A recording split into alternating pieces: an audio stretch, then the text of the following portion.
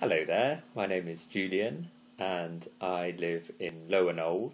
I've been running this Art of Kindness project for about 3 years now, doing it on and off, but I've been doing an awful lot of it during lockdown, and you might have seen some of the little pieces of fabric that I've left around the local area and also around Victoria Park. And I'll start off by saying a little bit about the project and then tell you about how I've been doing a project on the Northern Slopes, funded by Phil Wood Fantastic, and then we're going to do a little activity together, an Art of Kindness activity. So the reason I started the project was just realising that seeing nice messages around really made me happy, and I thought it would make other people happy. I was living in Easton and was cycling into town one day and saw someone had written on a lamppost, "You look great today," and I always enjoyed cycling past that spot, thinking about how that person's small action had made my day and kind of lifted my spirits every time I went past there. And so I started kind of doing similar small messages. I tried to kind of make them so they weren't so that they would fit in with the local environment. And I then, during lockdown, I was working with kids and the schools were closed, so I had more time to do more of these messages and put more around. And through that, I was interviewed by a couple of newspapers, and someone from Phil Wood Community Centre got in touch with me, and we put together a project on the Northern Slopes, which is the area between Knowle West and kind of going down towards Lower Knowle, the open spaces. And so up there, over the last couple of months, we put quite a few messages that look like this, and they've been hung up, and all the messages are words chosen by local people, Knowle West residents, to make it local. And so what I'm sending you in your pack is some examples of the work I've done, but then also some that you can do yourself.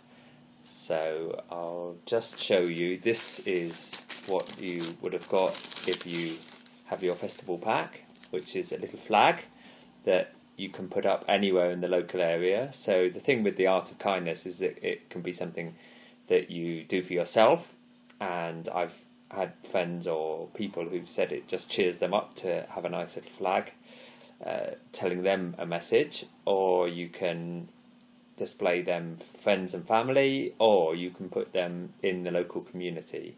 So what I like to put on these messages can apply to all of those groups.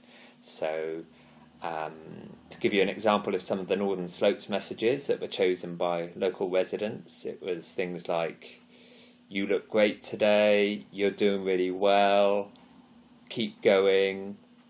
So any words that you think you'd like to hear or you think other people would like to hear. So that's really what I'd like you to do with your flags. So if you don't have a flag, if you didn't get a pack, then any piece of paper, any nice coloured piece of paper, or even just a scrap of paper will do. If you use a piece of paper, then it can be nice to write it in your nice, neat handwriting. And then what I've often done in the past is fold the piece of paper. This is a large piece, but if it was a smaller piece, just fold it into four, and maybe put the name of somebody that you're giving it to, or if you want it to be anonymous, then you could just put a heart on the front of it. and then you can deliver it or you can leave it somewhere. Sometimes I leave these messages in supermarkets or cafes or anywhere where people might just chance upon them, and it can really touch somebody's heart to just pick up a piece of paper and there's a message for them. I mean, I normally choose very short messages, but of course you can write a letter, or you can write a poem, or you can do a drawing, anything really that you think would cheer somebody up. And people often really value these items that they've just found anonymously. But as I said, you can also write things for your family, your friends, your neighbours, or yourself. So I have quite a few of these messages in my flat, which is nice to see around. Or I put quite a few in the garden because people can walk past and see your message. So yes, I'd like you to try that. And more than anything, I think I came up with a little slogan for the festival, which was KW, standing for kind words instead of Knowle West. And I think kind words are very important because they might seem unimportant, but the words that we use with ourselves and with other people can make all the difference. So sometimes it's just a matter of finding some nice words to say and not be discouraged by other people, and to sometimes, yes, be a bit brave and say what you're feeling in your heart for somebody, or yes, how you feel about life generally. There's also another thing we can do to show kindness or to share the art of kindness, which is think about our local environment.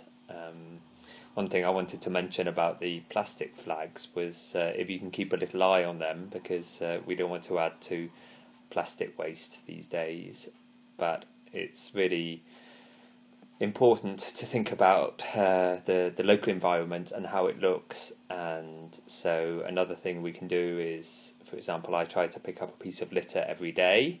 It's a small thing, but it does make a difference. And another thing we can do is giving people small signs of kindness.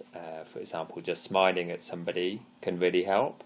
Especially, I always think if somebody's unhappy themselves, then a smile actually means more, because maybe they're worrying about something and they're finding it hard to be in the moment.